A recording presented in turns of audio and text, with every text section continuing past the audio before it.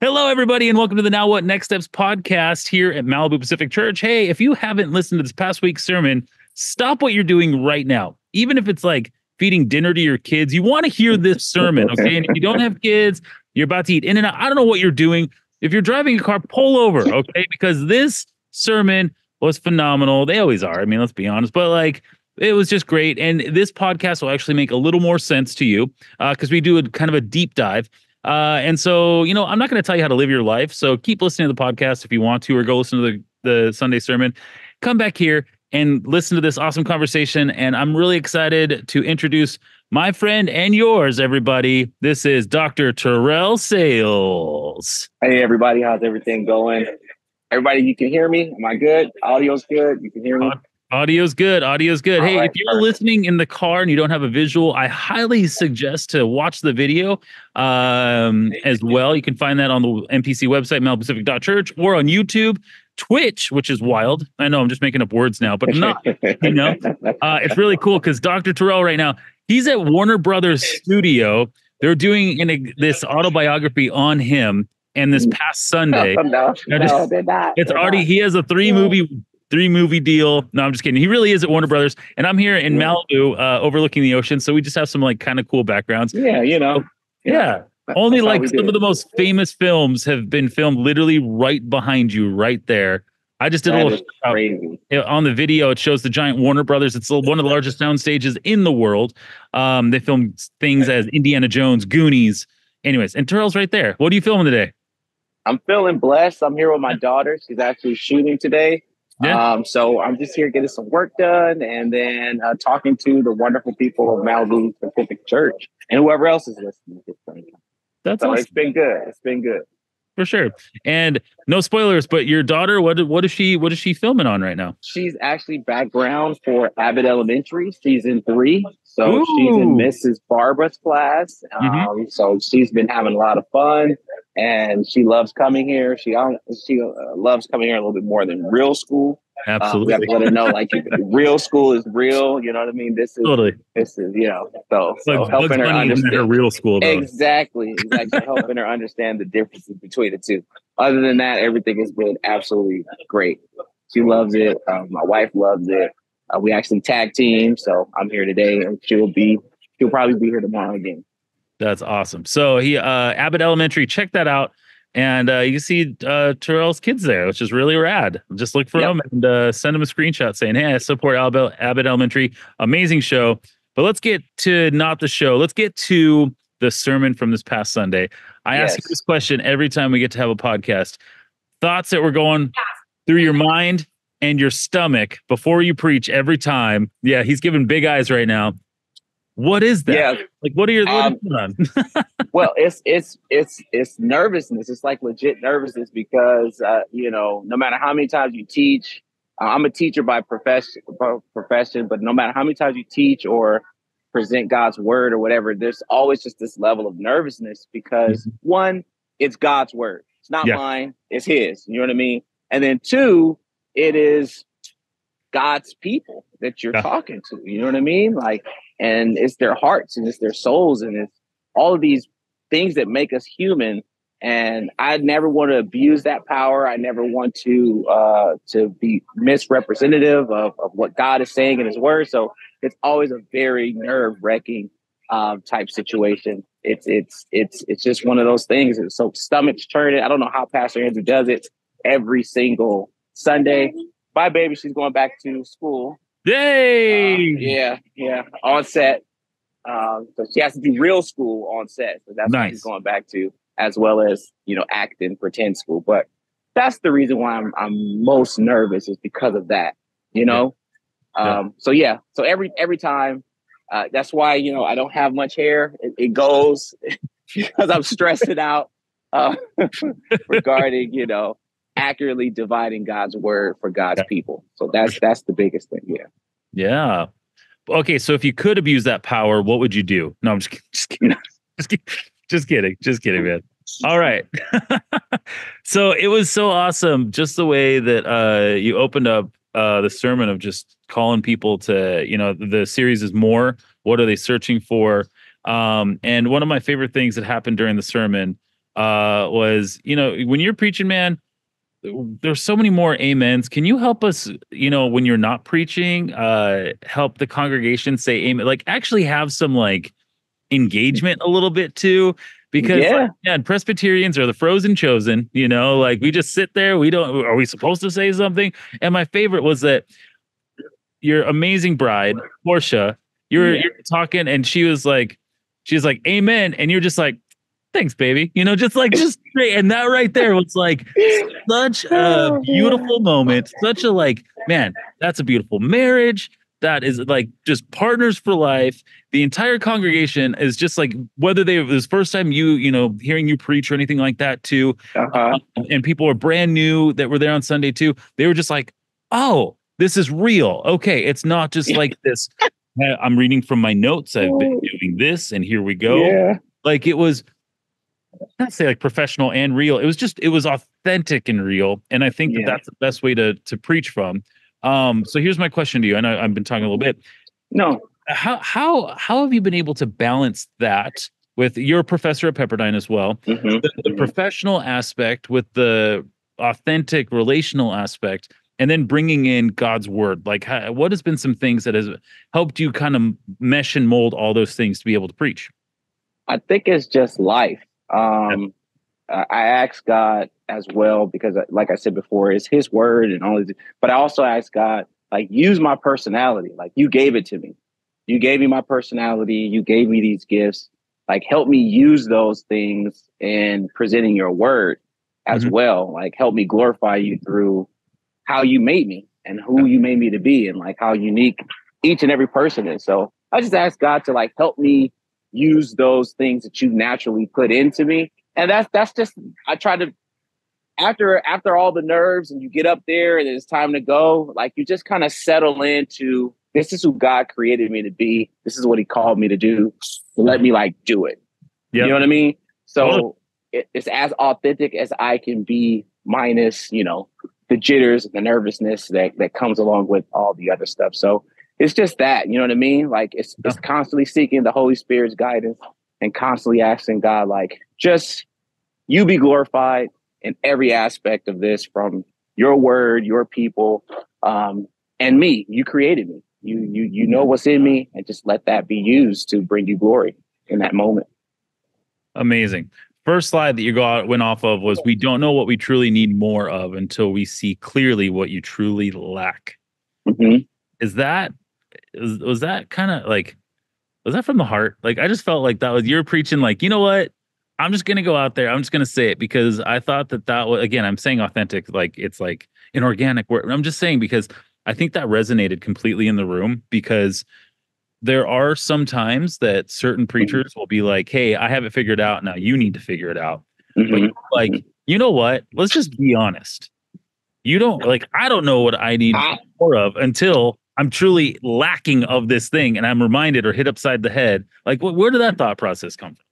It came from Pastor Andy's message on the woman at the well, because he told us about the sermon series a while ago, and he was like, here's some things. And then, and then he preaches the first sermon, and he was just talking about just like she was thirsty. Totally. However, she didn't know specifically what she was thirsting for. Yeah. But she knew that it was something more that she needed, and she couldn't like articulate it. And Jesus was just so kind and so patient with her, and just loved her through that whole process.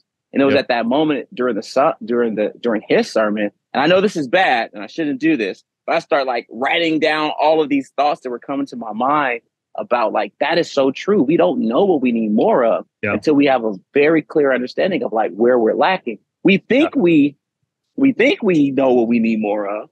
And sometimes we ask for those things, but that's not what we really need. It's in our weakness that God has made strong. It's in our weakness and where we're actually humble enough to say, I really need help in this way. You know what I mean? So that's where that thought came from.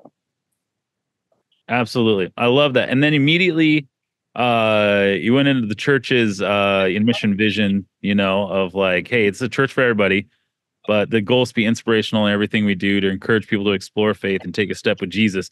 And you just hammered on that, man. Like, you knew that kind of like the back of your hand. Like, I don't know, it just felt like, hey, no, I'm on board, like with my church. Like, this is my church, this is my people, this is this. And to me, it was like, man, this is amazing, because if we're all on that same, journey, that same bus kind of a deal, and it's like, hey, everything we do here at MPC needs to be inspirational, right? We want to inspire people to explore faith. We're not even saying like you have to be a Christian right now, like you dummy. Kind of like, no, explore it. This is a safe place to do that. And our goal is to take a step with Jesus. Like, obviously, like there's a bunch of different type of religions, faiths, etc. But we know that's like, take that step with Jesus, because that's the right one. Like that's just what it is. It's not nanny boo boo. It's not like oh, you're dumb for doing these things. It's like, we want to encourage you to take that step. Trust me, when you take a step with him, this is when true transformation happens. And so when you're out from that, was phenomenal. And then you went into I loved the iceberg image, man. Loved the iceberg image. You were so like, I actually got a couple of photos of you just being like, what? Like listening to it. Like, I have my arms up right now and just like big face, like, look at the iceberg. The iceberg image is basically the top of the iceberg versus what's down below. Yeah. All right. So without talking about the Titanic or James Cameron's finest film or one of them, where did that image come from? Like, where was that? Like, oh, because you were like, let's do the iceberg thing. It's awesome. Well, it comes from education. So I teach teachers, right? So that's my profession. And in every teacher classroom, you'll see that iceberg image.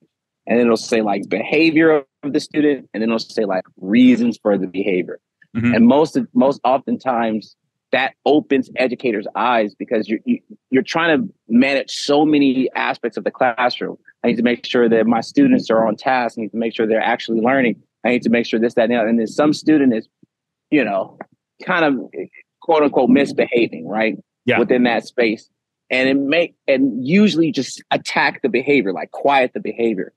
But the real educators or the teachers are the ones who understand that students are not just students, they're human beings. Right. And there's so many things that could have happened prior to that student coming into the classroom that are underlying reasons for this behavior. Or sometimes students can't necessarily even articulate what the issue is verbally. So they behave in a particular way. It's them like calling out for an unmet need. Oh, really quick. All right, everybody, just because we're on crazy locations right now, we did have a little bit of audio issues, but we're going to jump right back into the podcast. Here we go. Okay. So I'm a teacher who teaches future teachers. And that image of the iceberg, which I love, because honestly, I'm not joking or joshing you. If you ask my wife, Titanic is our favorite movie. We probably watch it at least like 6 or 7 times a month. Just to be honest, it's just great. But anyways, so I have the vision of the iceberg. And the thing about it is, in every teacher education classroom, you'll probably see that image. And what it's trying to teach us is that at the top is like the smallest part of the iceberg.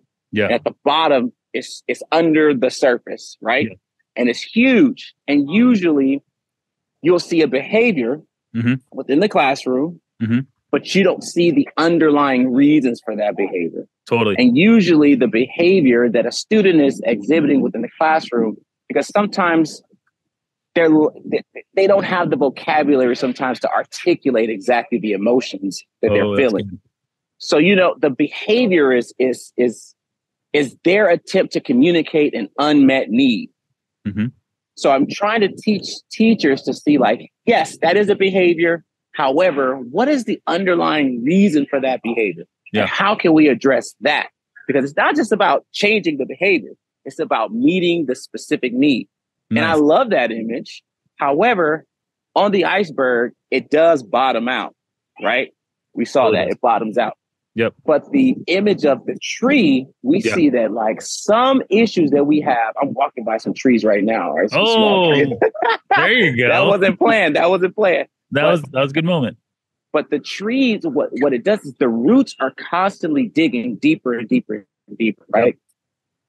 I think that's a better image of some of the issues that we have. The outside might look great. You might see the leaves, right?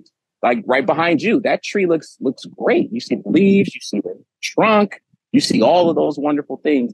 And it can sometimes look like everything is okay. However, deep down, there's some issues that have to be uprooted in order for us to get to what it is that we actually need. So that's why I use both, because one is really familiar. We've seen it before, behavior, underlying issue. But sometimes with a tree, you can have fruit, you can have leaves, you can have all of these wonderful things that appears that everything is fine. But deep down, there's really like something, there's an issue there. So I love that image as well. And that, you know, the Lord Jesus is a wonderful gardener that can really like uproot some of those things that are deep down within us, so that we can actually articulate what it is that we need. Totally. One of my favorite things, you were talking about the tree, and even the tree behind me right now, it's literally like dumping all of its seeds and saplings right now. I mean, I'm showing a bunch of, like, my computer is literally like just like covered with all these little, I've only been sitting here for like 10 minutes and it looks like dandruff or like something like that falling all up in here. And I'm like, wow, this tree seems really healthy, because I'm literally like hitting all these little seeds coming off of me. But I know deep down, this tree is actually having root issues and we might have to remove it. Yeah. Which is why. And that's a beautiful analogy of like what happens with us. You know, it's a beautiful analogy of what happens with us. So that's why I really like that image of the tree. Totally. What is it deep down in our hearts that can be unearthed for us to then be able to articulate what it is?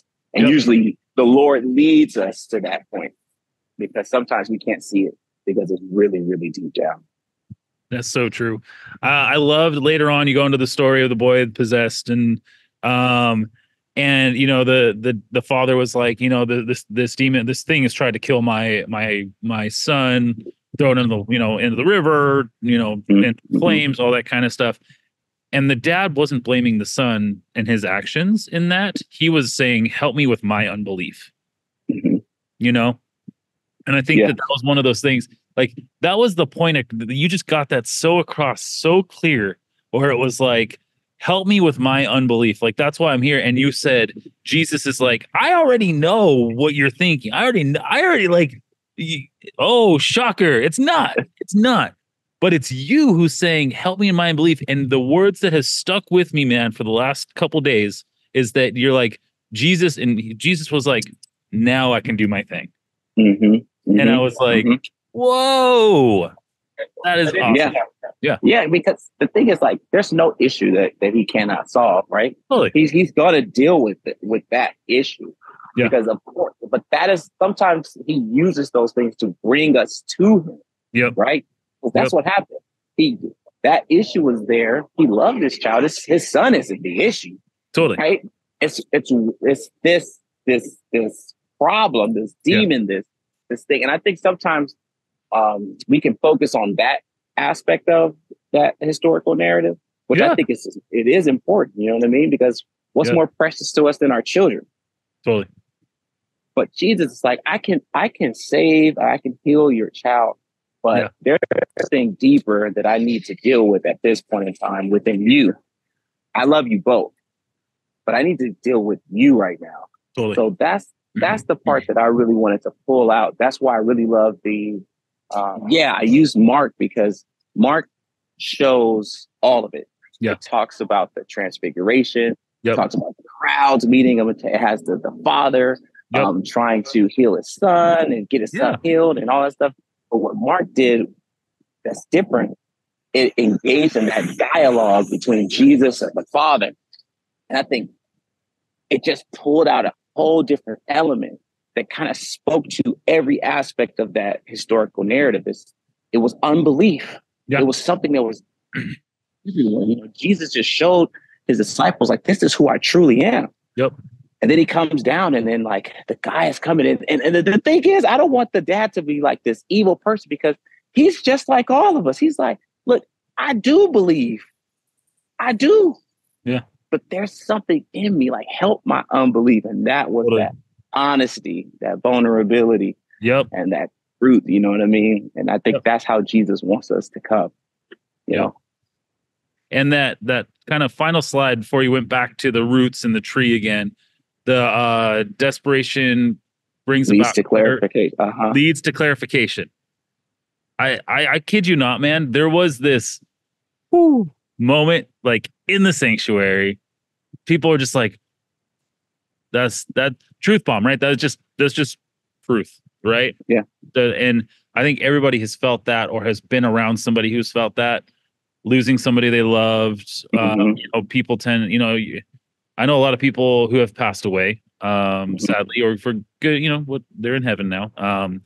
And they're like, I wasn't a believer before, and now that I'm here, I'm praying to God. It's just that desperation. Even though their entire life they're like, kind of a deal.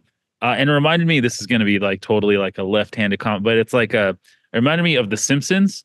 There was an episode where Bart becomes a preacher. Totally ridiculous. I know, totally ridiculous.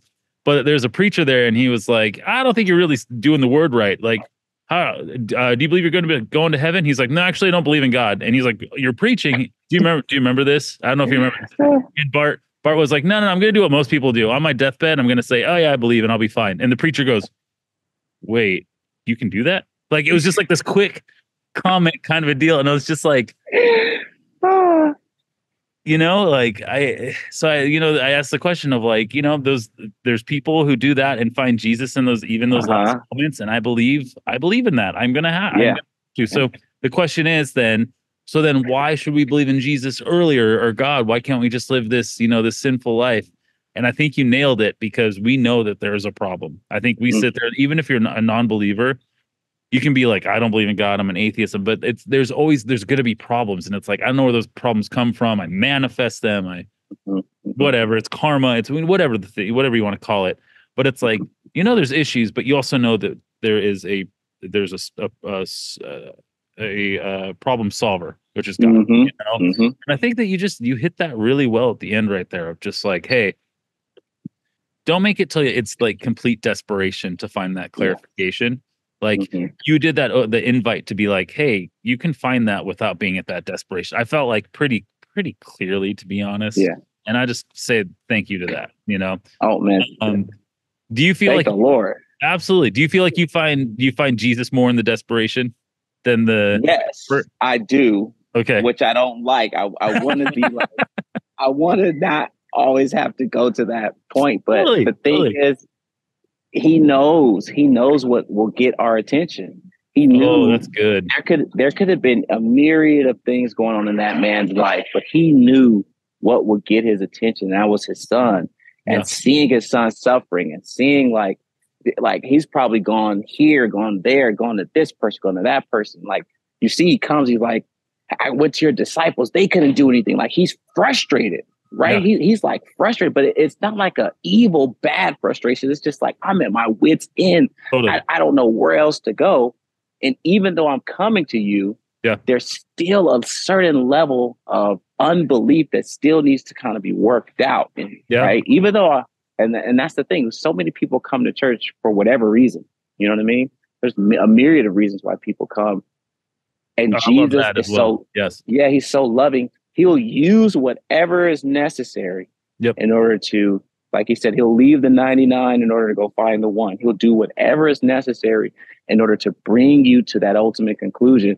And sometimes it is desperation, but within the beauty of Christ, it leads to clarification. We're able to see him more clearly and be able to finally come to that resolve, to that solution, that he is the answer to everything. So good. So good. Well, one last question before we wrap up. But if somebody were to hear your sermon, what would be the one thing, like just walk away with one thing that you'd be like, I know there's like, dude, there's hundreds of things, and God works in all those things. But like your own, like if you put it on the line and you listen to yourself, but it wasn't you, it was like somebody who's giving the exact same sermon, what would be the one thing that like you would walk away with it or hope to walk away with? I think it's that first point of like, we don't necessarily know what we need more of until we see clearly what we lack. And it's because I just think in life, we're always trying to accumulate more, like more of something, more relationships. When I was in sin, it was sex. It was marijuana. It was anything that would like make my mind feel good, or it could be pride. It could be accomplishments that makes you feel a particular way about yourself. It could be anything. It could be acts of service. You know what I mean? It could be something that's seemingly good, but totally. You're trying to fill this void. Yeah. And there's a God-sized void that he has placed in our heart. I believe Pastor Andy talked about that as well when he was talking about Solomon.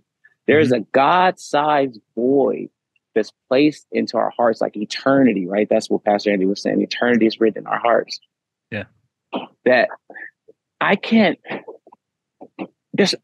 fill it with anything. There's nothing on this earth that is made that can fill that void. Yeah. Only God can. But I can't come to that realization until I understand that there's nothing on this earth that can fill that void other than God. So if I had one thing for people to walk away with, is that you're searching. Everyone's searching. And we feel it in a myriad of ways. But it takes that level of clarification to see, like, there's nothing that I can do. Is like Pastor Andy said, it's all meaningless ultimately until I have that void filled. And the only person that can fill that void, the only person that can bridge that gap is the Lord Jesus Christ. He is the bridge. He is the one that fills that void, fills that gap. So that's what I would. That's the last piece that I think, if I wanted anyone to walk away with anything, would be that. Man, love that. Hey, so if you haven't checked out the sermon yet, by all means, please go listen to that sermon. Terrelle has past sermons here too, man. This is like number what, 7 now? Yeah, 7 or 8. Yeah. Man, all right. So 9's coming up next week. 10 after that. 11 after. No, I'm just kidding. It's gonna be great. We're ending our More series this next week. Amy Pendergraft's going to be preaching, closing out the series. And we're definitely going to be hearing more from Terrelle in these months to come as well. With that said, if you want to take out Dr. Terrelle to Nobu to pick his brain more about the sermon, by all means, you can reach out to me, Joel at MalibuPacific.church, Joel at MalibuPacific.church. And he'd love to go to that little, if you just want to get a quick little meal or something like that. Just a small bite. Just a little something, if you want to be for reals, he's pretty available. Not pretty available. He's a very busy dude, but he loves taking time. Yes. He's traveling. He's doing all the things. He's at Warner Brothers right now. It's wild, right? But super wild. This guy loves to talk to people. So if you have any questions, comments, concerns, or hand gestures for episodes coming up, let us know, and we'd love to answer those. We'll see you on Sunday at 10 a.m. on site or online. And Terrelle, thank you so much for all that you bring, man, and just the man that you are. Thank you for having me and allow me to be who I am, because this truly is not just a cliche. It's a church for everybody and for every story. Legit. We didn't even have to pay him money to say that. Anywho, all right, everybody. We'll see you next time. Don't forget to hit that subscribe button and share this podcast with a friend and a sermon with a friend who needs to hear it. Bye, and we'll see you on Sunday.